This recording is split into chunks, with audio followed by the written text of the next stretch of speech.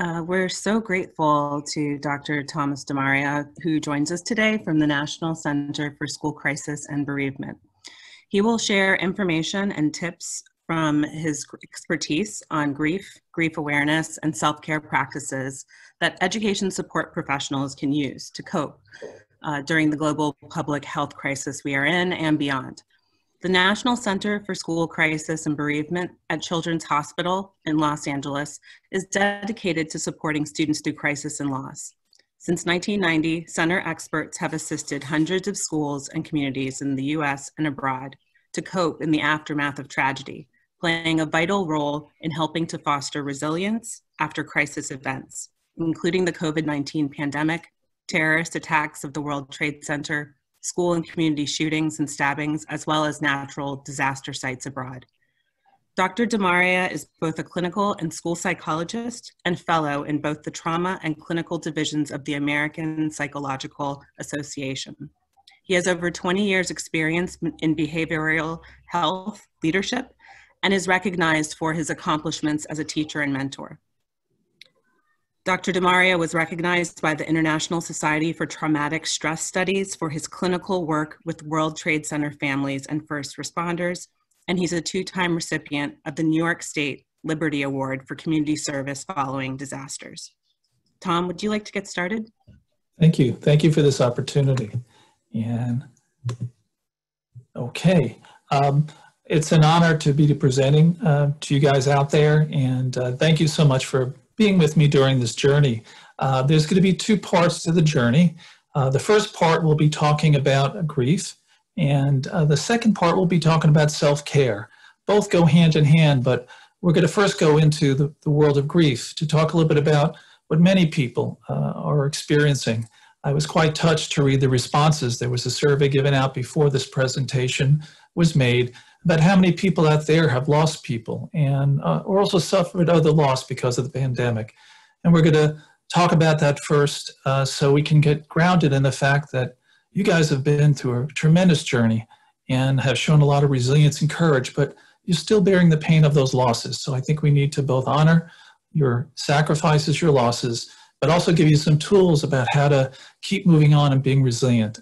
So thank you. And again, it's an honor. The pandemic, it was quite an unusual, and is quite an unusual thing for us. And sometimes I step back and I think it's something from a science fiction movie that we never would have guessed before. And we've gone through a long and many months of it. So I think it's good to pause and seeing all the stress that we had to, kind of deal with. All that hand washing and sanitizing, the protective gear when you leave home, the medical tests for viruses or antibodies, the learning from home and teaching from home, or if you have children, making sure they're sticking to the computer, the neck and eye strain from looking at the computer so often, the sleep, eating, and family routines that are all changed, the differences in exercise problems, because for a while we couldn't get into health clubs and go to recreational sites, this physical distancing and isolation, the opening of only essential businesses, and food and supply shortages, and from a lot of people say, being together with our family members all the time. Again, quite a unique time and quite a challenge for us, but we've gotten through it so far, and I think it's built a strong sense of resilience, but it's good to honor and really acknowledge all the things we've been through. We've also been through a lot of worrying. I think a lot of people, it was the majority response, talked about the worries as the major consequence of the pandemic.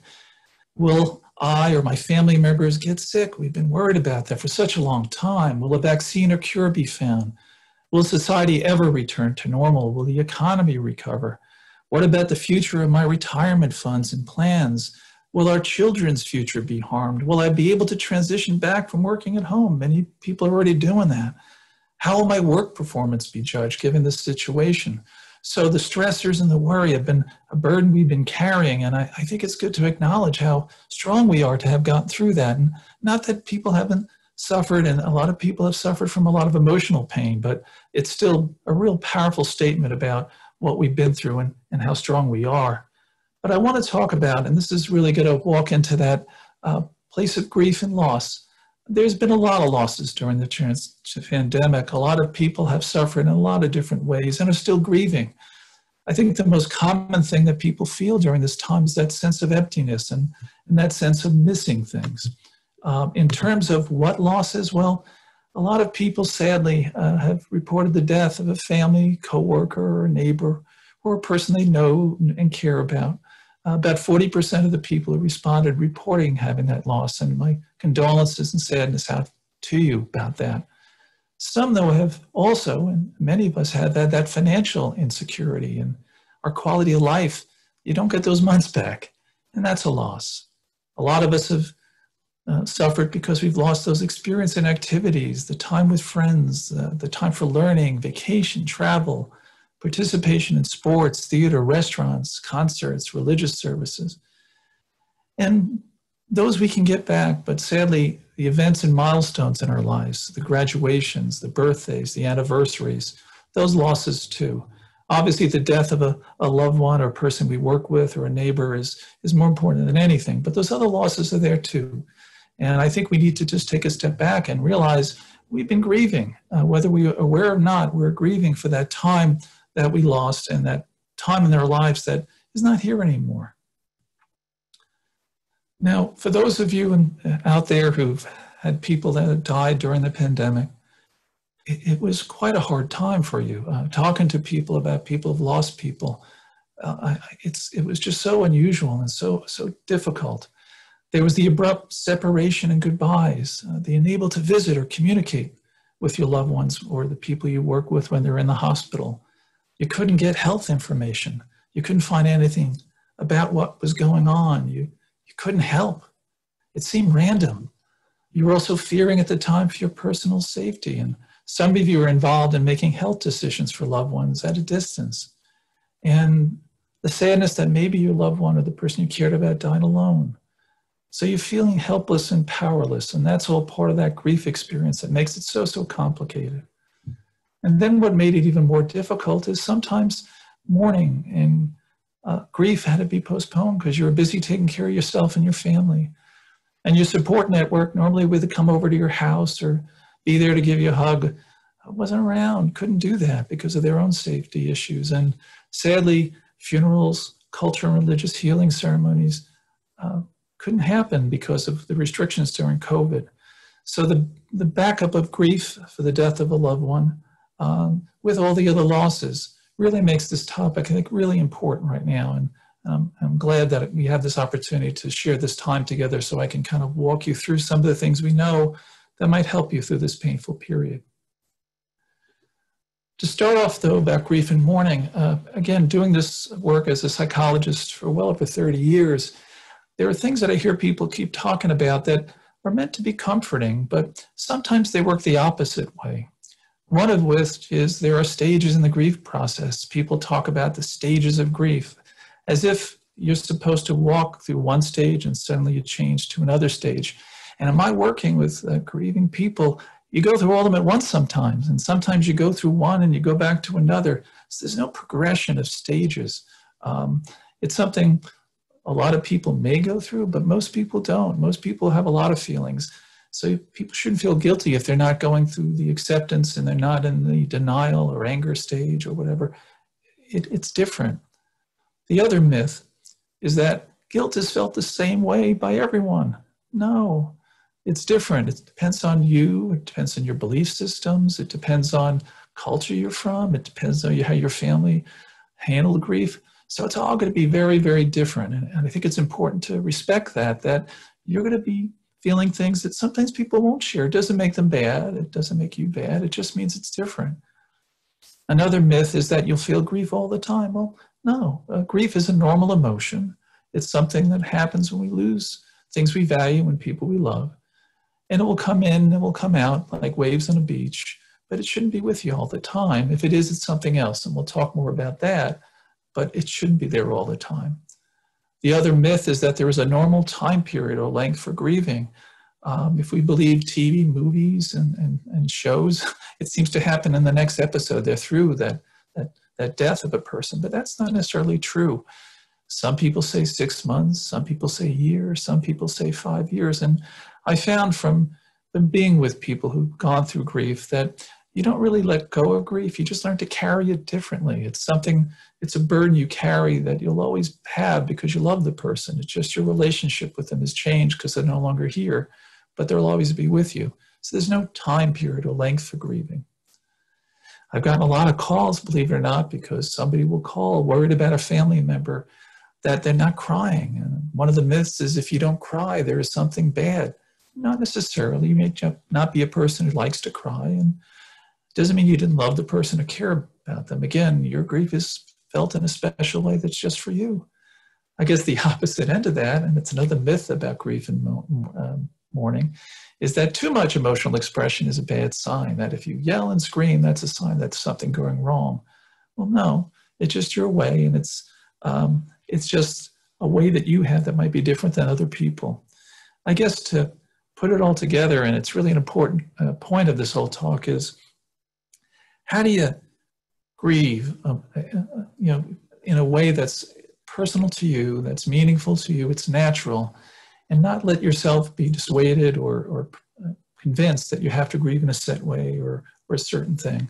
And the other important point is how do you grieve over the noise of life and over the noise of this pandemic? How do you let the grief feelings happen and let the grief flow through you because it's important, and it's an important transitional process. And that's what we're going to try to talk with and give you some suggestions for. Now, in the grief world and grief research, we talk about uncomplicated. We hate to use the word normal because there's no normal. Everybody has it differently, but there's uncomplicated grief. And then there's complicated grief, grief that takes a little bit more help sometimes from a professional, mental health person, or your minister, priest, rabbi, imam. There's different types of grief.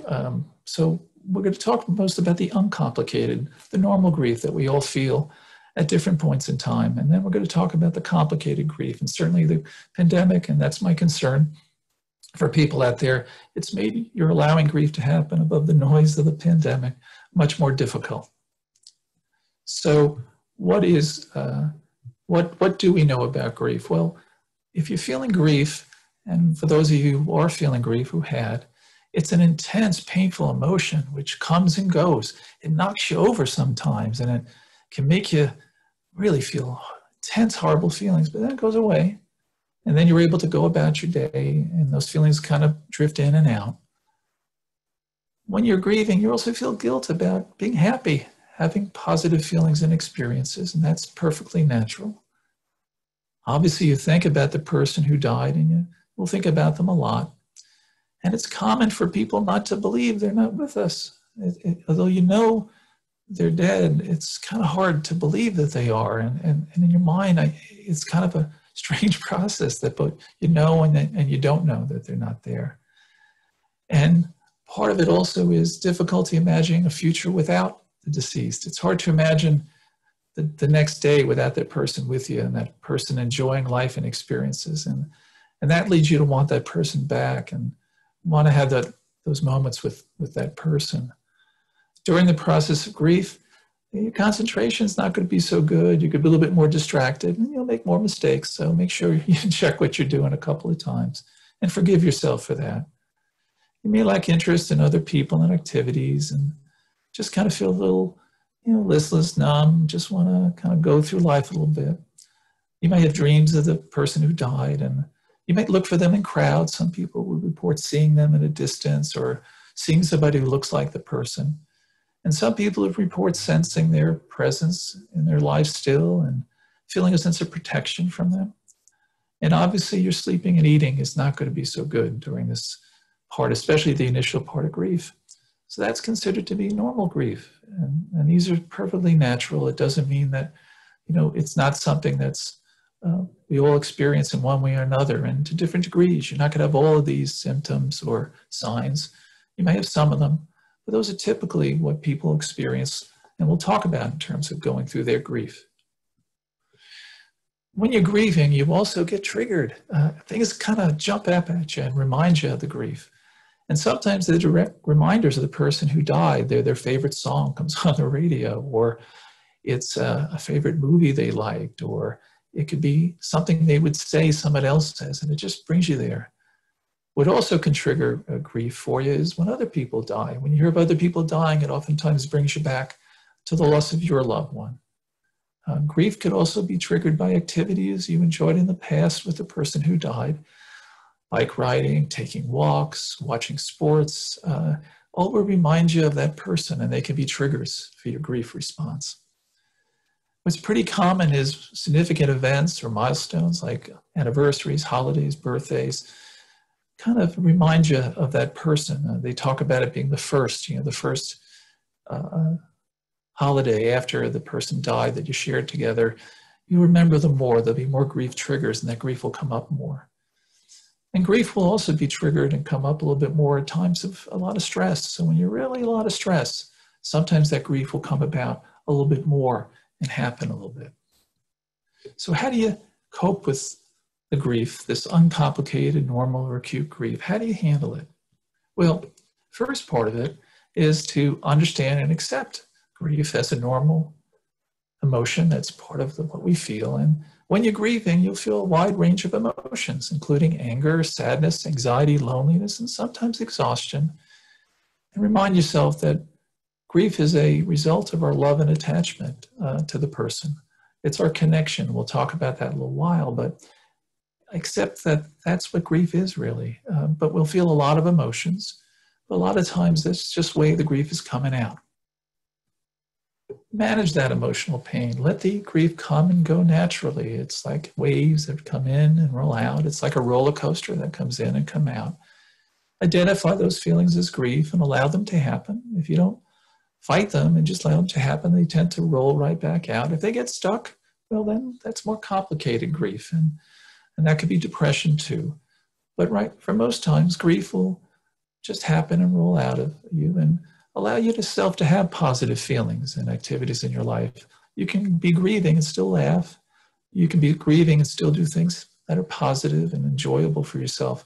You don't need to punish yourself or be miserable to show that you're grieving for somebody. You can still laugh and grieve for the person too. That's fine. Try to find meaning in the person that died and the experience, and accept the possibility of new experience and happiness in the future. And ask yourself, what did you learn from the death about what is important, which can provide new meaning, direction, and purpose in your life? How can the death of this beloved person and the person you work with inspire you to make your life better, enjoy your life more, find new meaning, help you grow? What meaning can you find in this experience? And you shouldn't rush that. That may just take a lot of time to kind of find meaning out of the pain that you've experienced. But it is something that can help you find some purpose in all the suffering and also the death of someone you cared about. Don't move away from others. Strengthen your relationship with others. Accept support. Let them know that you may not be very talkative and you may not want to hang out with them, but if you want to watch a movie with them and if you want to just accept their food that they might bring over the house, that's okay. It doesn't mean that you're not grieving it, but it helps, I think, the grief not be so painful. Try sharing stories, photographs, videos, and memories of this deceased with those friends. Let them know about your connection and who that person was. Lower your expectation for others to really fully understand where you are or what you've been through, especially if it's somebody that, they might not understand the nature of your connection with them and may not understand that if it's not a family member, why you're feeling such intense grief. That's personal and that's special to your relationship, but don't expect other people to understand it and don't necessarily be angry at them for that. You might need to stay creative, to stay connected during this time of social distancing, and it may be a little harder to honor the deceased person with special ceremonies and memorials, but maybe think about doing that online or through Facebook or any other social media that you may be comfortable with. There are other ways, and during this pandemic, we have to stay creative that way. I think you also, and this gets back to what we talked about at the beginning, is that you need to talk about issues that may complicate grief, especially about the way the person may have died and the feelings that you may have that were upsetting. but it's good to talk about those issues with somebody. If need be, obviously you can seek out a mental health professional or somebody that you feel close to. But share your story with others. Some people benefit from also writing about their story because that helps those feelings get out. But in talking to a lot of people who are grieving during the pandemic, I tell them they got to be careful that there's these thought traps. These are feelings which keep you stuck. They keep you stuck in the pain of the loss and don't help you move through the grief. And these thought traps are tricky because sometimes they can keep you rolling around in them. For example, these are just common thought traps. She or he did not have to die this way. I am to blame. Someone is to blame. I feel guilty to be alive while she or he is dead. I am embarrassed to be feeling this way. I have to think about her, him all the time. My life is over without her and him. I wish I did not say that to her or him. You think about that conversation or the things you said, but again, life's about a lot of things we say. And most people, things we say to people, we intend, but sometimes afterwards we've been like, maybe I didn't want to have said that. I wish I could do that over again. And people don't die, you have that chance, but when people die, you don't. But to punish yourself for that, that's a thought trap. Again, a lot of these thought traps are a way that we try to get control of something rather than just moving past it so we can acknowledge and transition a relationship with the person who died. And be careful not to get stuck in these thought traps. Learn to live with grief triggers, embrace grief triggers rather than avoiding them. So when you get triggered by something to remember the person who died, think of a happy memory. Think of something that will inspire you with those grief triggers and discover meaningful and comforting memories when the grief is triggered. The times you laugh, the times you had closeness with the person who died can help you, rather than being angry or shocked by those grief triggers, help you find some comfort in their passing. Importantly, probably the most importantly, is you have a continuing bond. Death does not separate us from people. It doesn't change that bond. It changes the nature of the relationship with the person. They're not here with us, but if you care about somebody and they're with you, they'll always be with us inside. They're always in our thoughts and our hearts, and they're always there. Understand that memories are a living part of the connection to the deceased. They'll live on through our memories. They'll live on through that connection, that continuing bond we have with them. And one way people continue to demonstrate that bond is to remember and honor them. They donate to charities. They do things to maintain their legacy somehow. And that's important, but memories are also part of that legacy. Some people like to maintain their connection by visiting their gravesite or keeping symbolic objects which remind them of the deceased, an article of clothes, a gift that they had given the person and now they have in their possession. But that's not for everybody, and it is for some people. People often ask me, do I have to go to the grave all the time if I'm grieving? And I said, no, if that's not what you need to do for your grief, if that works for you, then you don't have to go to the grave. Some people, it is important. So again, try to represent and respect the unique cultures and faiths and backgrounds and wishes of people to grieve in their own way, as long as it's not hurting them or not helping them in some way. And if it's helping them sort out the grief, that's what's most important. Now, I want to touch on complicated grief, and it's something I ask you to take a look at. Because grief comes and goes, as I mentioned, and it gets a little bit easier to carry over time, but sometimes it gets complicated. And these are some of the warning signs that you should take a look at to see if this is where your grief is. If there's a persistence of intense grief, which you believe will never end. If you're always thinking about the deceased, it's intrusive, it's always in your mind, you can't get it out of your head that he died or she died. Again, that's a sign that there might be something that's complicating it. Guilt and feelings of betrayal about planning for the future or enjoying life after the person died. Difficulty accepting the deceased will not return. You can't accept it. This is not the first couple of days. This is as the grief goes on for months. Avoidance of reminders that the person is dead, or being over-involved in activities connected to the deceased. You try to either avoid the reality that they're dead, or you just want to live the life as if they're still alive. Again, not healthy for you. If you start to believe your life is now meaningless and over and there's nothing to look forward to, if your life is full of anger and bitterness, if you believe that grief is all you have left with your connection to the deceased rather than the many wonderful memories you still have, if you have difficulty trusting and caring about other people, if you're detached, if you're starting to neglect your medical health or you start to overwork, those are warning signs that maybe the grief has got a complication there that has to be sorted out. Now, what makes grief kind of complicated at times is some things that have happened that we know, certainly the nature of how they died, if they died during the pandemic, could put you at risk. You have to be careful. But we've seen, but looking at people who have complicated grief, often they have experiences with loss as a child, the death of a parent or someone very significant in their life and their background. They were dependent on the deceased. The person who died really was very, very important to them and took care of them and was somebody so essential to their life. Sometimes it's hard to let that physical connection go. If you've had many prior important losses, this is just another one that just piled on. It's sometimes hard to decide who to grieve for and what you're grieving for because there's so many issues to grieve for. If you had a difficult or unfinished relationship issue with the deceased person before they died, if there's unfinished business, sadly, some people reported that they had an argument before the person got sick and they couldn't finish the argument or they couldn't work it out. Well, arguments are part of intimacy, and it's part of how we deal with people. You didn't know that they were going to die. You weren't intending to hurt them in a way, but somehow magically, if you believe that that's important, that's something that something you should kind of think about a little bit.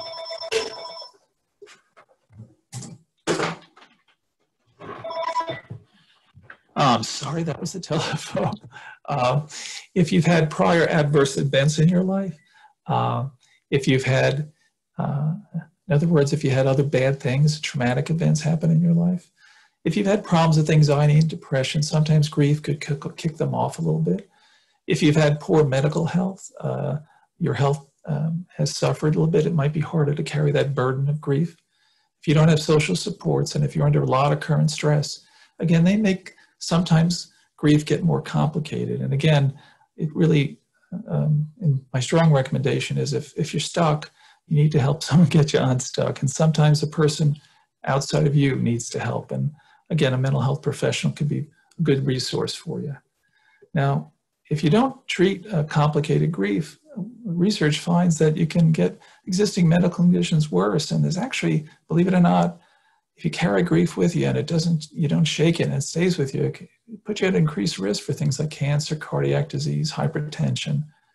It causes sleep problems in daily function, and you could develop serious emotional problems like depression, post-traumatic stress disorder, substance abuse, and suicidality or self-harm. So complicated grief is important to kind of recognize. It doesn't happen all the time with grief, but if you find you're drifting a little bit more into those things that I mentioned, it might be worthwhile to talk to somebody.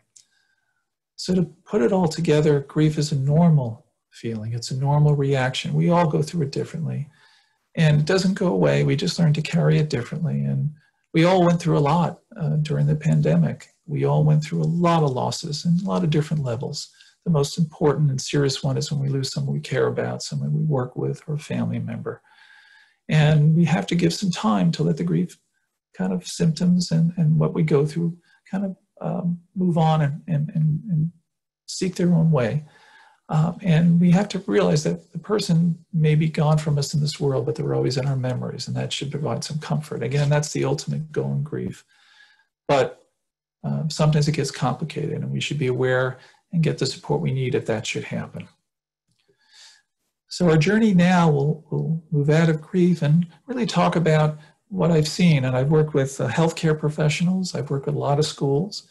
I've worked with people in the community. I've even worked with people in businesses. And I've been listening to what have they done, to kind of help themselves cope with all the stress that we're all going through and still go through.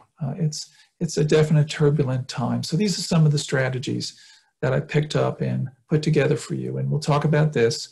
And if you have questions, certainly you can put them in the question and answer box, and I'll try to answer them later in the presentation, but please write those in.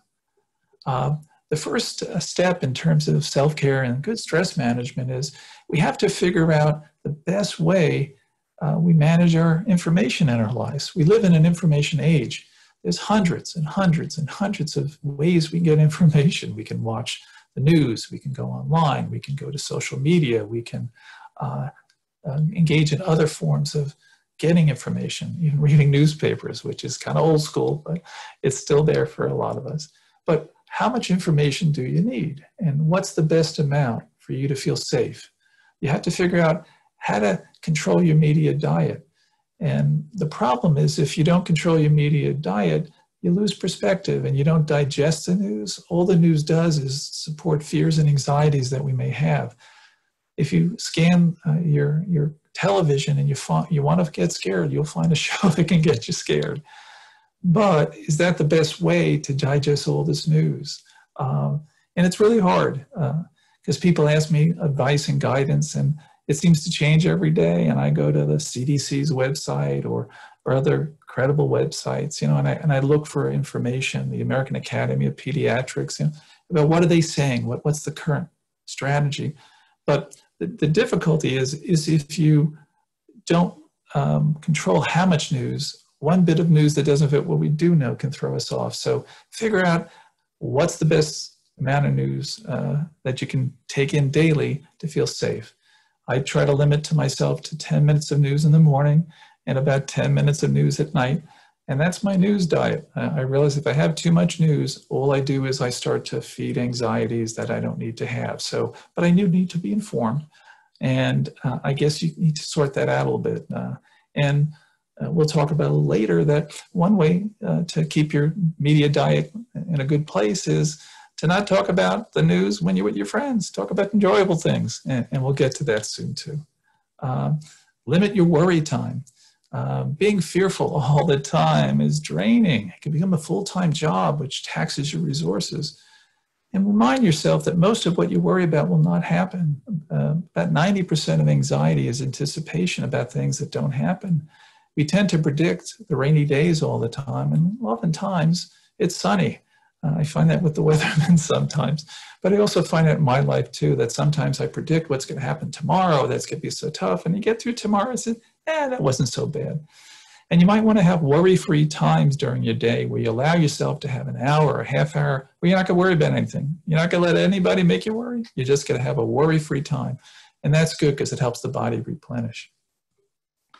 Know the difference between what could happen and the risk of something happening. We talk about, because you can think about being possible, does not necessarily mean it's going to happen.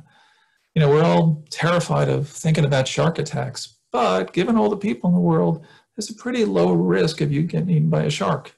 I wouldn't want to be in the ocean full of sharks, but as one lifeguard told me, the ocean is full of sharks. They're always around, but there's very little chance that we're going to get bitten by a shark. But again, we sometimes inflate it and we think about the most catastrophic and most horrible thing, because those are easy to think about, but we scare ourselves sometimes. So realize because we can think about it doesn't necessarily mean it's going to happen, or because we're told that something horrible can happen doesn't necessarily mean it will happen. So kind of control how much your imagination takes over, and don't think of the awful catastrophic outcomes all the time. Try to think of what's probable. And again, we get fooled sometimes. When I go buy my lottery ticket, I think I'm going to win. I don't think I'm not going to win. But again, I'm not thinking of probability. I'm just thinking of possibility. The possibility that I could be a millionaire is there, but the probability is I'm not. But I don't want to think about it when I buy my lottery ticket. But when you hear about something that scares you, think about the same thing. Because you can think about it doesn't necessarily mean it's going to happen. Manage expectations. Everybody's got expectations. There's what your boss has for you. There's what the children, there's what the parents, there's what the community, there's what your old family, there's what your friends are. And you can get pretty tired running around making everybody happy. So should you try to work with people to kind of figure out how to both meet your needs and their needs? Yeah, but you can't make everybody happy. And if you try to make everybody happy, you're not going to be happy. I can guarantee it, because you can't. And oftentimes people have things they want you to do that are different than what you want to do or what the other person wants to do. So try not to live by expectations. Try to live by what you think is fair and what you can accomplish. And that's really important in terms of setting realistic goals for yourself. Perfectionism is not the same thing as excellence. During the pandemic, it's been so unique. There's no clear guidelines, and allow yourself to make some mistakes every so often and have flexible expectations, and allow yourself to say, I'm not perfect, they're not perfect, and the world's not perfect. Try not to let anger at yourself or at the world or at other people cause you to not work with other people or not like yourself.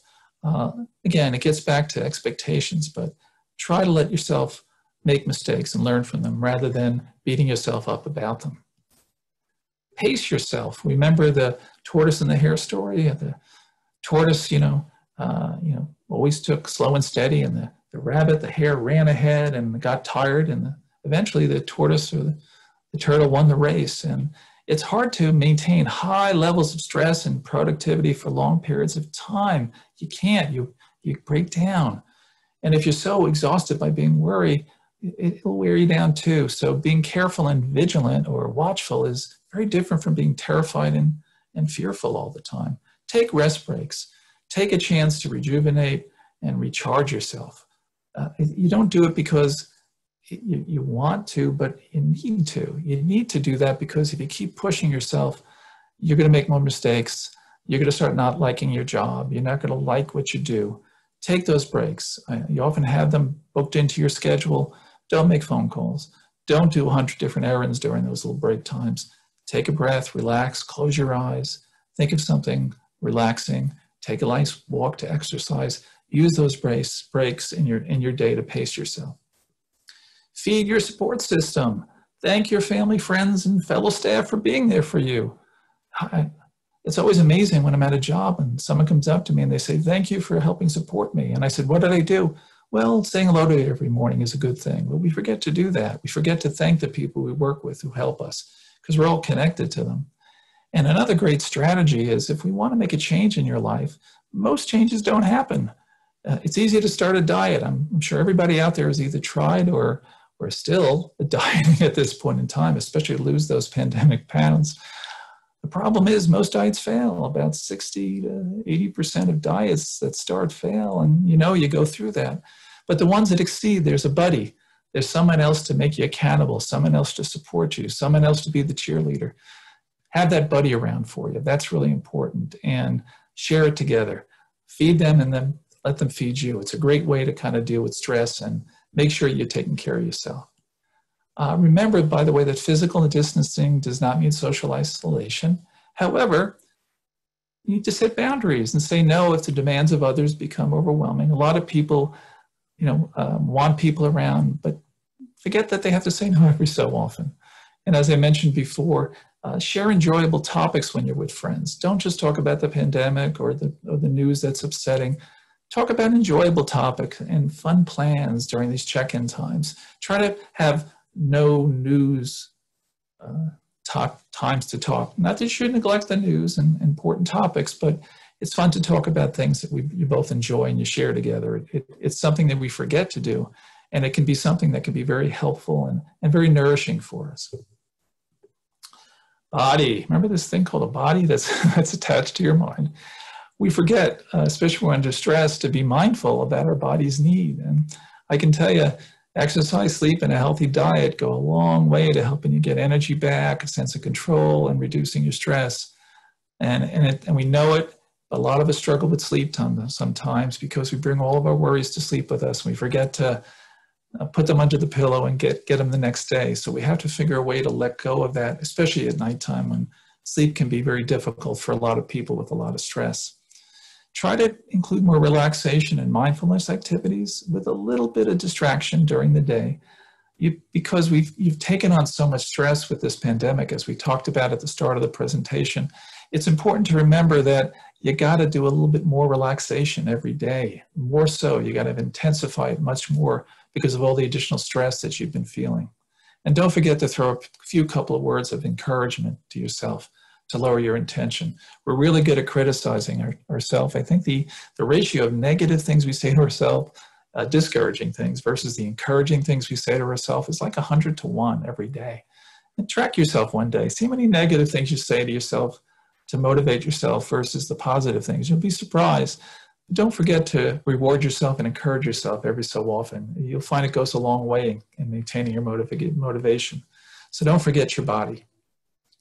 These are some strategies that people have shared that have been helpful to them in terms of dealing with the stress. Obviously, meditation, relaxation, massage, yoga, exercise, crafts, writing on what you have achieved, learn something new, prayer and spiritual activities. Romance, it's still there. You can still find it. It can be a nice way to relax. Reading for no purpose. Have fun in the kitchen, cooking new recipes. Change your home or apartment a little bit. Remove some of the clutter. Do a little gardening, or right now, gardening's gonna be a little hard, but do a little outdoor walking around and look at the beautiful change of season depending on where you live. And sorting out all those personal and family photographs that have been there that you've not gotten to. Now's a good time too, and it helps you reconnect to things that are important and happy times in the past. Optimism is a good thing because optimists tend to have people like them more, tend to be healthier, tend to be more successful, and live longer. So see the glass as half full and set a positive example and practice being optimistic and hopeful. When you go out with friends to a restaurant, if you can get to a restaurant these days, don't ask what you think of the meal. Think of what did you like about the meal. If you're with your family watching a movie, don't say what did you think of the movie. What did you like about the movie? You can really turn the mood and the tone of your family and your friends really quickly, and model positivity and coping for your family, school staff, school community, students, and loved ones. And you find it goes a long way to helping them see that and become that way too. We all know that one negative person can turn a crowd around. Be positive, and help turn the crowd around to a positive way. We talked about laughing more. A sense of humor is a good way to get perspective. So watch comedy shows and have a respectful joke-telling session.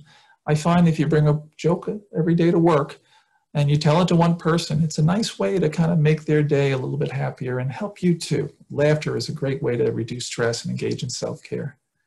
Reducing clutter in your life. Get away things that you don't need. What are you saving them for? And part of that is grudges and guilt you maintain. What are you holding on to those grudges, and what are you maintaining it? Clutter could also be relationships that are one-sided or hurtful, or to-do lists that are never attempted, those honey-do lists that are on the refrigerator that never happen. Well, if they're up there and the paper starts to get brown and crinkled because they're up there so long, well, maybe it's time to take it down. And tasks that are more than you can handle, get rid of that clutter. All it does is it makes you feel stressed out in life, and you feel that there's too much to deal with, and it won't let you really enjoy your life. Forgive. It's a hard one, but build up your tolerance for yourself and other people. Remember, they're not perfect, you're not perfect, and the world is not perfect. Learn not to focus or look at the irritating behaviors of others, because if you do, you'll find them, but try not to get pulled into that. Forgive the mistakes of others who may not be at their best at times, and try to see things from their point of view. Use that empathy skill every so often, and work to let things go and forgive. Taking one day at a time is really important. Don't look too far into the future. Handle what you can tackle today, and savor, enjoy your accomplishments. Again, I can say it, we've been through a lot. Savor that. Savor that you've gotten through, you fought through to get where you are today. And don't be a fortune teller and look in the crystal ball and look at the future. Stick with where you are today. Try to take what you did today, focus on your positive accomplishment, and build that confidence that you can handle things one day at a time. And what's important about that is you're resilient out there. I don't know if anybody told you, you've gotten through a really hard time. You've had to use your character strengths, your family, but whatever, you'll learn about resilience and courage by getting through bad times. And we've been through some really hard times right now, and you've gotten through that. Acknowledge that about yourself. You're resilient. And use that confidence that you have to realize we're going to face future challenges. Whatever the challenges are, I've been through this, I can get through other challenges. And I think it's important to say that to ourselves because it can give us confidence to face some things that might be difficult in our future. And finally, my best wishes to everybody out there for letting me spend this time with you, for peace and that resilience that you have in you. It's there, and acknowledge that for yourself. And thank you for this time. It's been, again, been an honor to talk with you. At this time, we will open up the floor for Q&A. We will address the questions in the order in which they've been received until we run out of time. As a reminder, only questions posted in the Q&A feature will be included in this portion of the webinar. So if you've posted a question in the chat box, please restate your question using the Q&A feature. Let's get started. We do have a number of questions. The first one, Tom, is from Kara. She says, I'm thinking this grief can be applied to the loss of normal life, not just in response to the death of a loved one. Is that correct?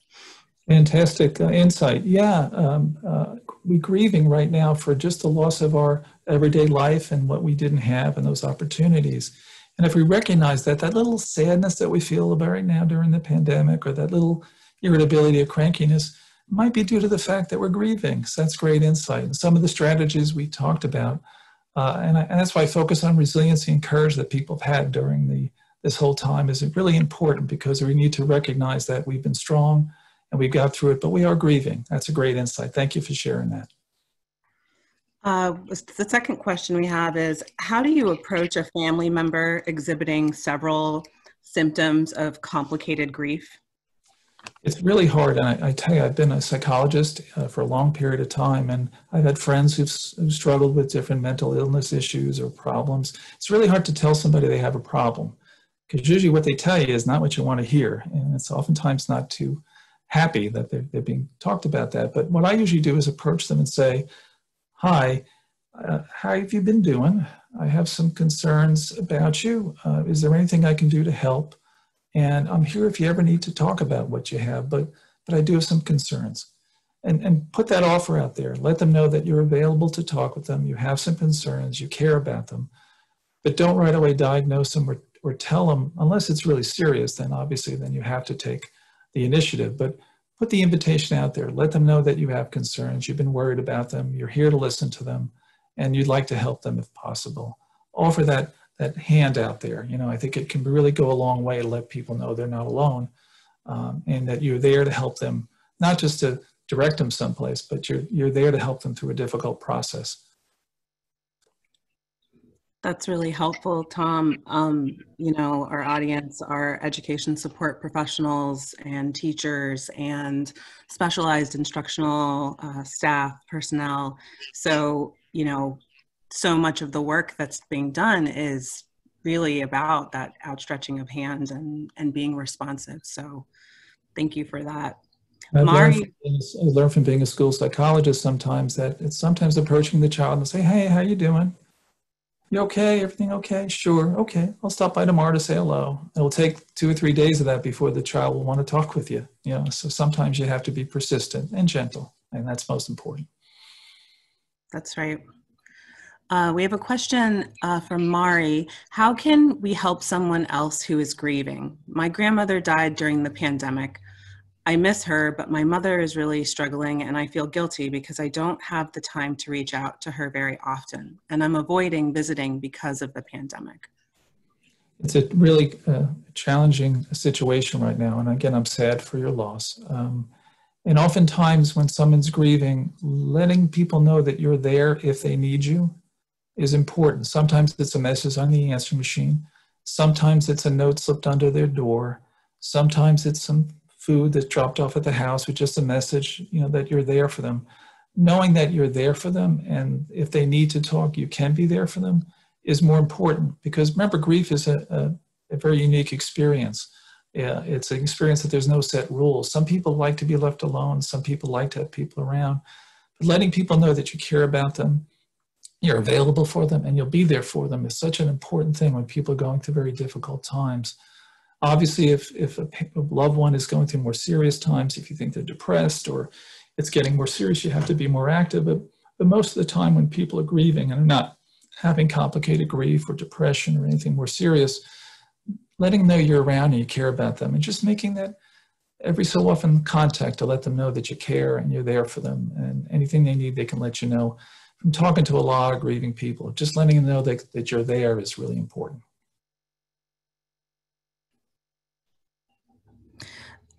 Tom, we have a question from Deb who asks, do you have any readings to recommend or media to watch? What I can do is send to Kimberly or Jessica some websites or other useful sources where you can get some good information. There's some good groups out there. And a lot of you guys probably know them by now. So what I'll do is I'll get those resources and then we can get them out. Would that be okay, Kimberly? That would be wonderful. That'd be perfect. Thank you for that. We have another question from Corey. If educators are working in environments where grief and the language of grief is uncommon, what are some steps an educator can take to help the adults, their colleagues, begin to normalize grief so that the adults are prepared to support students? What a fantastic question. The Coalition to Support Grieving Students, a group that was founded by the New York Life Foundation and the National Center for School Crisis and Bereavement, has a whole curriculum on how to help schools and educators at all levels and people working in schools help learn the language of grief and actually become grief sensitive. If you go to the Coalition to Support Grieving Students website, there's free downloads, there's free videos, how to start the conversation, how to help create a grief culture, a grief sensitive school. It's all there. So that's a great resource. And thank you for asking that. That should be very helpful. And thank you for trying to make your school grief sensitive.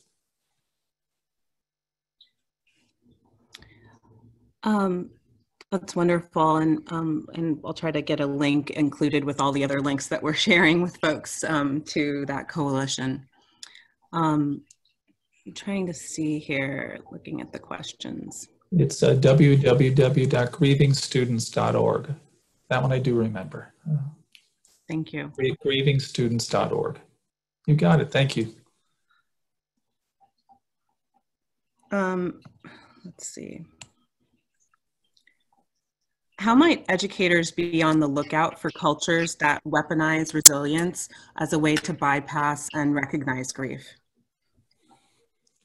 In other words, they jump over. I guess I'm hearing that sometimes people will try to talk about resilience and not talk about the fact that people are grieving. Sometimes people try to look like they're not affected when they don't do the work of grieving. And my concern about that is that grief is something that's natural, but it occurs at its own pace. You can't race it and force it. So you can be resilient and be coping, but you're still going to be grieving. Grieving is something that you don't jump over, and grieving is something you can't force, or grieving is not something you can put aside. You don't like conquer grief or get past it. It's something that takes a while to process. Again, if you are grieving, in a sense, you never really stop grieving, you just carry it differently. So saying somebody's resilient is usually talking about stress, and it's usually talking about coping, and it's talking about adversity. But grief is our connection. It's our continuing bond with loved ones. Why would we want to get past that? We want to just transition it from our love for the person here in the world to our love in the person in our hearts and minds. So you don't become resilient to grief. You learn to transition with grief. It's a whole different process. You're resilient with stress, not necessarily with grief. Grief is our attachment and our continuing bond. That's true. We have another question. Parents grieve when a child is diagnosed with a disability, loss of a perfect child. How is the best way to counsel these parents?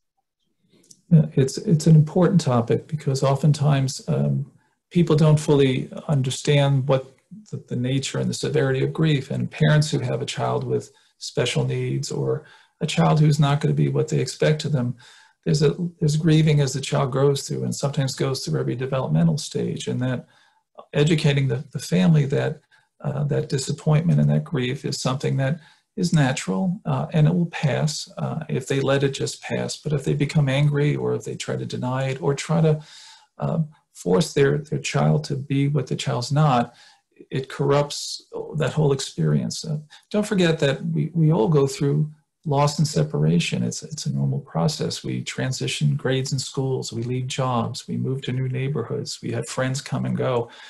loss and grief are natural. So a parent who goes through disappointment of their child, if the child doesn't meet their expectation, is going to go through some grief, but they'll get past it if they allow those feelings to happen, acknowledge those feelings, but then adjust to the new normal, adjust to that life, and find the beauty in their child and the things that they can love in their child, while still grieving for their expectations and what they wanted to happen that didn't happen. That doesn't mean the child isn't a gift that they can still enjoy, but not denying the grief, accepting the grief, letting the grief flow out of them and get past that, and then beginning that new relationship with their child, and based on more realistic expectations, and embracing the child's unique special qualities. I really appreciated the way you responded to that question, and it made me think of the kinds of skills that educators need to be able to respond in that way. Everything that you were saying made me think of the word compassion, and I'm wondering if there are, if this coalition to support grieving students, if there are skills that educators need to have in their back pocket, if that resource has some of that information. Yes, it does. What we did is we had all the major educational organizations look at the curriculum and content, and we asked, what can we do to raise that sensitivity, awareness? And that's really the start of compassion. When you really try to get to know where someone is at, it's really the start of bonding with them and connecting with them and helping with them and understanding the experience of the grieving student, the grieving child in the classroom and what they go through, and letting them know you can't exactly know where they're going through because you're an adult and they're a child, although you may have had experiences yourself. Letting them know that you understand their experience and you respect their experiences go a long way to helping that child feel comfortable in a school. And that's really what we believe, that everybody in a school, if you're a bus driver, if you're the front desk worker, if you're the yard monitor, if you're a security officer, if you're a teacher, a social worker, speech pathologist, you're all dealing with children who are grieving. And how do you let the child know that you have a safe space when you're with them, that if they need to grieve, they'll come and go during that moment you're with them, it's okay.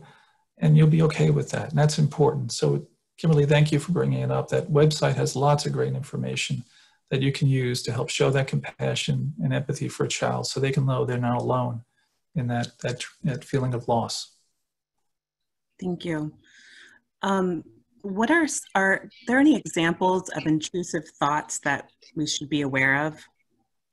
I know you mentioned some, but yeah, like it's funny, intrusive thoughts. It sounds like a fancy word, but it's thinking a thought that you don't want to think. Like, for example, you're watching a television show, and all of a sudden, a thought about the person comes into your mind. It's usually not a pleasant thought. It's a thought that's a little disturbing about, I wonder whether they were alone when they died, or I wondered if, they were calling my name, or I think I should have, what I said to them, I shouldn't have said that to them. It just comes right into your head. It just kind of knocks you over a little bit. And it can catch you, when you're not expecting it. And those type of thoughts are not happy thoughts. Those are kind of thoughts that throw you off a little bit. And oftentimes they'll make you sort of not be in the moment with whoever you're with, and they make you not enjoy the moment with your family or friends. So those are what I mean by thoughts that kind of can jump in at you, especially if there's something about the death of the person that you love that's not fully settled for yourself. You're not let that go a little bit and forgiven yourself for being human. Sometimes, though, you're having a dinner and you're enjoying the dinner, and all of a sudden thought of how much you miss mom or dad or grandma or someone you care about, and you just feel melancholy for a moment, and you didn't plan to have that happen, but it just flows in. And sharing with your families, I'm just having a moment thinking about grandma, and the family might be quiet for a minute, but then I'm back. It was nice to think of grandma. Let's enjoy the rest of the meal. So that's what I mean by intrusive thoughts. It's sort of thoughts that can pop in. Sometimes they're triggered by grief. But a lot of times they just roll right in, and that's what grief is. There's no rhyme or reason to how grief can roll in and roll out. But if you just gently have them, say, I'm having a moment, I'm just thinking about mom, or I'm thinking about dad, and then you let it go, you'll be able to then let grief come in and out of your life and not get stuck, because you don't want it to get stuck in your life. You want it to flow in and out, and so you can enjoy that continuing bond you have with the person you lost. This next question is very much connected to the last one, and also your response. The illustration of letting it in and letting it go is so helpful.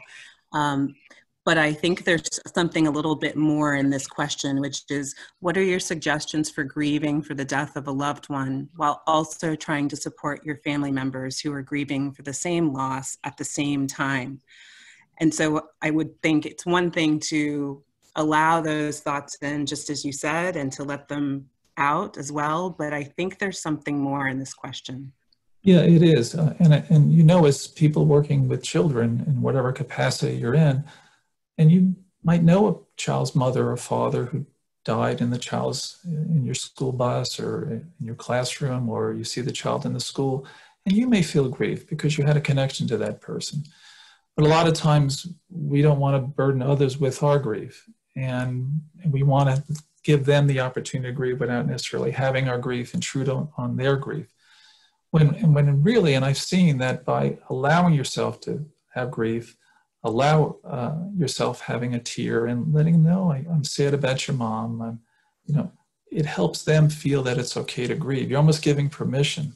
And sometimes parents or people who are caring for their children sometimes don't want to show that they're sad because they don't want to make their children feel sad, or they don't want to cause their children not to want to grieve. But I think as adults, we have a really great opportunity to teach social emotional learning by modeling how to have an emotion, share an emotion, and then let the emotion go away and get back to what you're doing. A teacher, for example, is teaching a class who just says to the class, I was just thinking about Johnny, who's no longer here with us, and it made me feel sadness for a while, but then I remembered a good time we used to have with Johnny.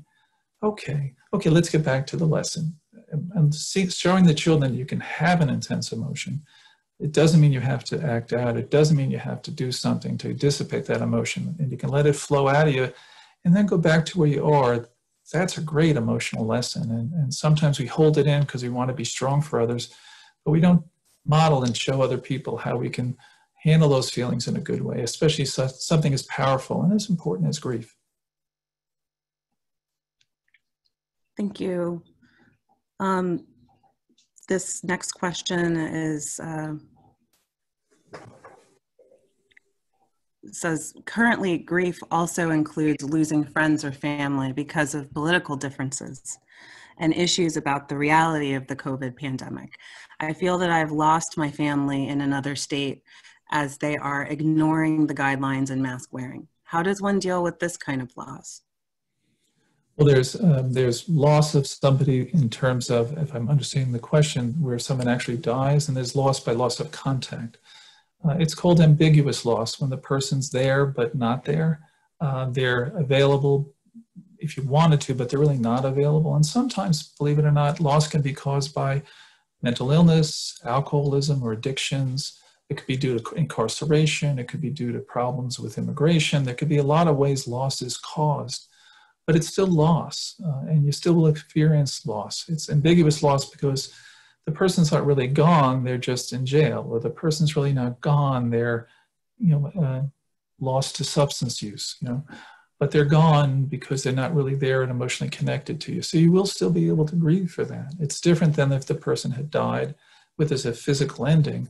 It's sometimes even harder, and I hear from people who have parents or grandparents suffering from Alzheimer's or another form of dementia, that it's really hard because you're grieving, but they're still alive, and it can be very confusing. So realize that it just doesn't have to be loss in terms of the death of someone. It could be loss in terms of separation, and certainly the loss of not being able to see family because of the pandemic is a loss. You're experiencing it, and the grief you can experience will be as intense, and acknowledging that that is grief is very important. Thank you. We are getting close to the end of our Q&A time, and so I've seen there are a number of questions that I kind of think we might be able to combine that are focused around grief and the children that the educators on this webinar teach. there's one question that's about students acting out. Is that a possible sign that they're grieving? Are there ways to specific ways to approach that with a student with that perspective?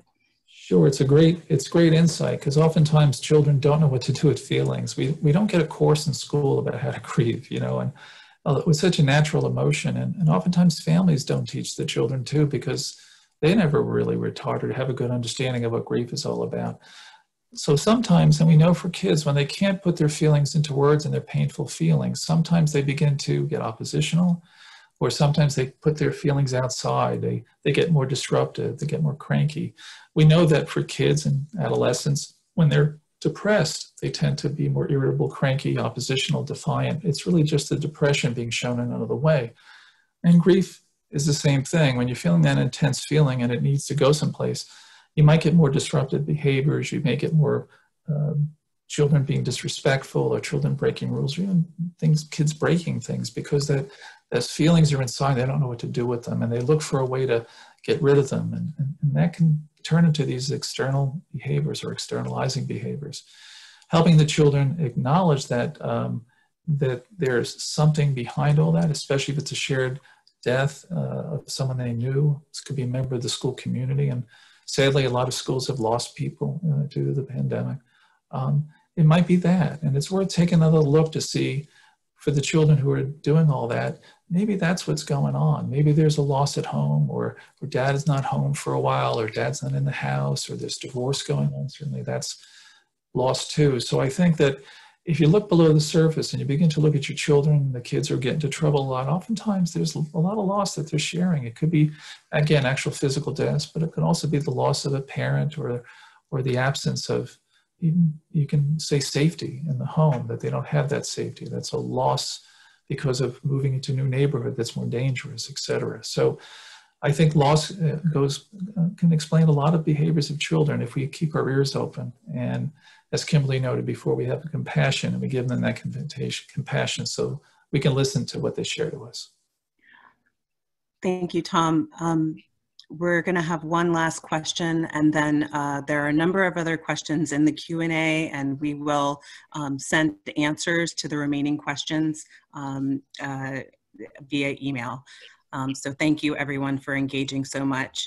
This last question is really important, just given the fact that so many of these educators are in a virtual environment. What are your thoughts on virtual counseling at times when you're unable to observe body language or facial expression? And I also think, related to that, there's another follow-up question around, is it important to maybe take preemptive steps to try to support students when you can't know, but you know things are going on? So it's a lot of questions. I'll try to do it in this. The first one is, virtual anything is hard, and my admiration for you guys for managing it out there.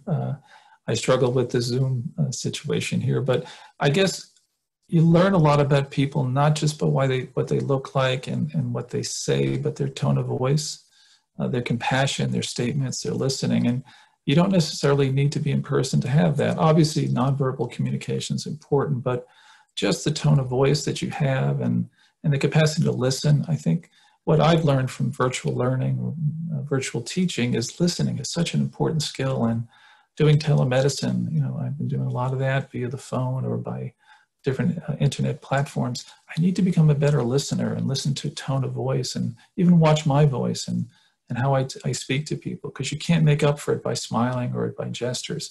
So I think that what's really important is if you're doing that type of work, it's to make sure that you show that compassion and you show that availability, and you can tell right away by students pick it up right away by how you speak to them and the language you use. And the other part of it, I think, is you got to assume that everybody out there is grieving, that every child that you're dealing with is grieving about something. There's something that they've lost. There's something they've missed, whether it's graduation, a birthday party. It could be a relative or family member who's died. It could be the family's financial pressure. A lot of people not working. A lot of people are struggling. There's a lot of loss going on out there. And I think it'd be a fair topic if you wanted to include that in whatever way you can, just to normalize that process and help the children understand what that feeling is that they may not know about. It might not be that they're angry, it might be that they're really grieving. There's a loss that they're experiencing. Thank you, Tom. This presentation and just all of your expertise and perspective has been just such a comfort to me, listening to you and seeing all of the comments. So can't wait to share more of the resources that you mentioned tonight with everyone, and also answer the rest of the questions remotely. And with that, I just want to thank you and turn it over to Jessica.